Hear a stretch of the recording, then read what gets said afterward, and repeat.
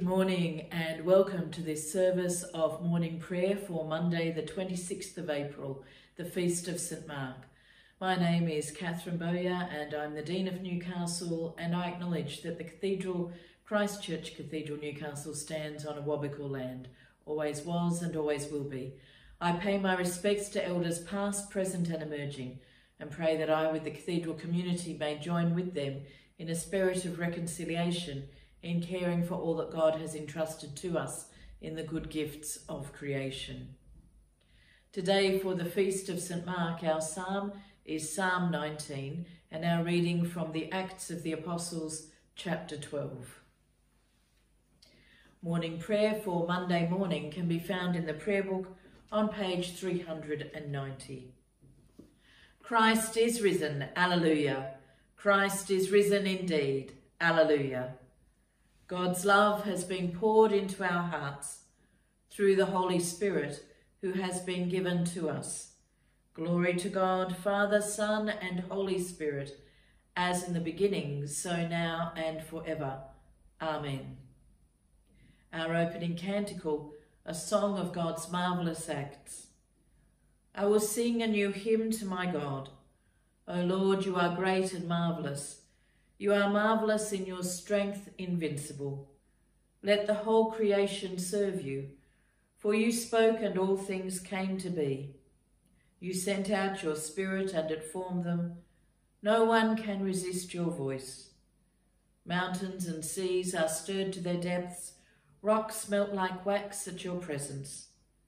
But to those who revere you, you still show mercy. The night has passed, and the day lies open before us. Let us pray with one heart and mind. As we rejoice in the gift of this new day, so may the light of your presence, O God, set our hearts on fire with love for you, now and forever. Amen. Psalm 19, which is on page 239 of the prayer book. Psalm 19. The heavens declare the glory of God, and the firmament proclaims his handiwork. One day tells it to another, and night to night communicates knowledge. There is no speech or language, nor are their voices heard. Yet their sound has gone out through all the world, and their words to the ends of the earth. There he has pitched a tent for the sun, which comes out as a bridegroom from his chamber, and rejoices like a strong man to run his course. Its rising is at one end of the heavens, and its circuit to their farthest bound. There is nothing hidden from its heat. The law of the Lord is perfect, reviving the soul. The command of the Lord is true and makes wise the simple. The precepts of the Lord are right and rejoice the heart. The commandment of the Lord is pure and gives light to the eyes. The fear of the Lord is clean and endures forever. The judgments of the Lord are unchanging and righteous every one. More to be desired are they than gold, even much fine gold, sweeter also than the honey that drips from the comb. Moreover, by them is your servant taught, and in keeping them there is great reward. Who can know their own unwitting sins? O cleanse me from my secret faults. Keep your servant also from presumptuous sins, lest they get the mastery over me. So I shall be clean and innocent of great offence. May the words of my mouth and the meditation of my heart be acceptable in your sight, O Lord, my strength and my Redeemer.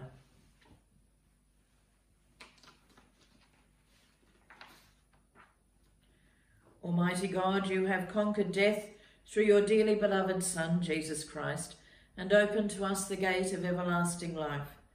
Grant us by your grace to set our mind on things above, so that by your continual help our whole life may be transformed, through Jesus Christ our Lord, who is alive and reigns with you and the Holy Spirit in everlasting glory. Amen.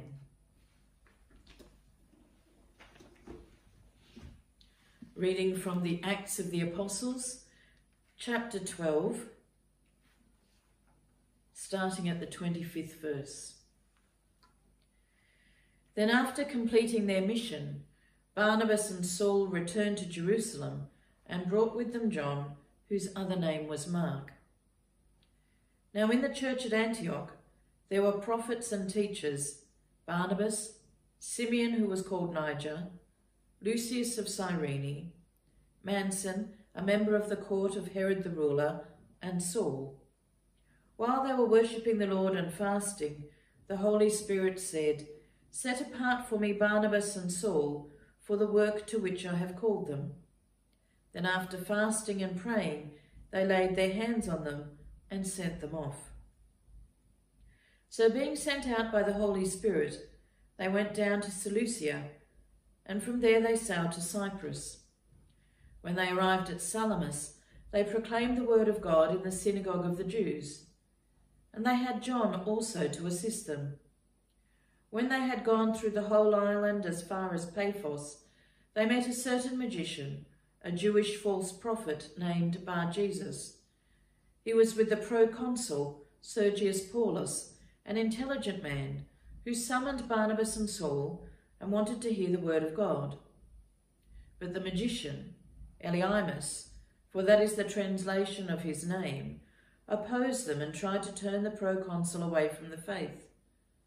But Saul, also known as Paul, filled with the Holy Spirit, looked intently at him and said, "You son of the devil, you enemy of all righteousness, full of all deceit and villainy, will you not stop making crooked the straight paths of the Lord? And now listen, the hand of the Lord is against you, and you will be blind for a while, unable to see the sun." Immediately mist and darkness came over him, and he went about groping for someone to lead him by the hand. When the proconsul saw what had happened, he believed, for he was astonished at the teaching about the Lord. Then Paul and his companions set sail from Paphos and came to Perga in Pamphylia. John, however, left them and returned to Jerusalem. May your word live in us and bear much fruit to your glory.